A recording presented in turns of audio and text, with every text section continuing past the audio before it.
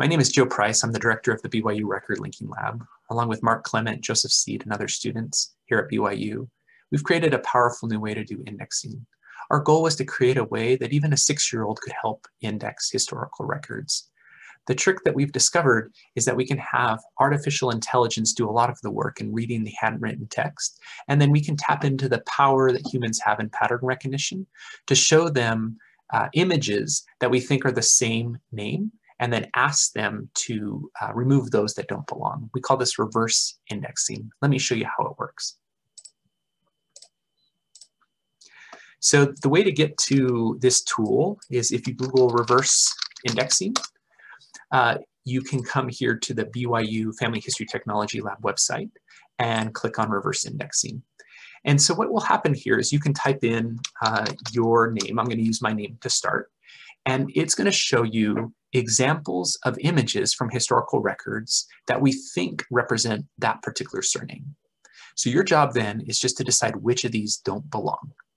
This is a very powerful pattern recognition task. And the thing about it is that even a 6-year-old could learn to do this thing. Last year, right before Roots Tech, I sat down with my 5-year-old daughter and I taught her how to read the word price. She didn't know how to read at the time, but it was easy to teach her what a P looks like, an R, an I, a C, and an E. And so if we look at the screen right now, we can see that first of all, the machine's doing a really good job at detecting the word price. And then we can click those that we don't think belong. So those are two that right away caught my attention that might not be right. And then that one I'm not quite sure about either.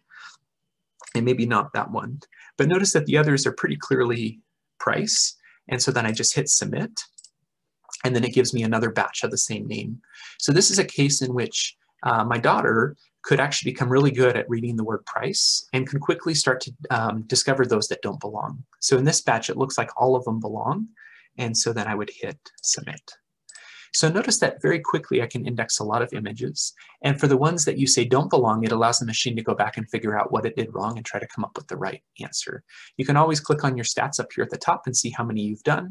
And then for those that would like to use this tool for their own research projects, you can even, we can create groups. And so this is cause of death. And so it'll pull up a cause of death like influenza. And so this allows us to expand the types of things that we use this indexing tool for. And right now we're using this tool to help us identify people who died of influenza pneumonia in the 1918 pandemic.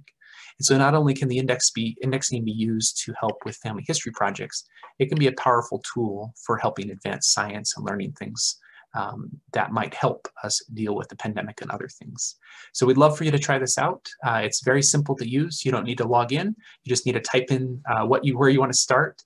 And we'd love, if this is a great experience for you, we'd love to get your feedback and even send us a screenshot of your stats and we can post that on our page. We'd love to see you have a great experience with this. Thanks.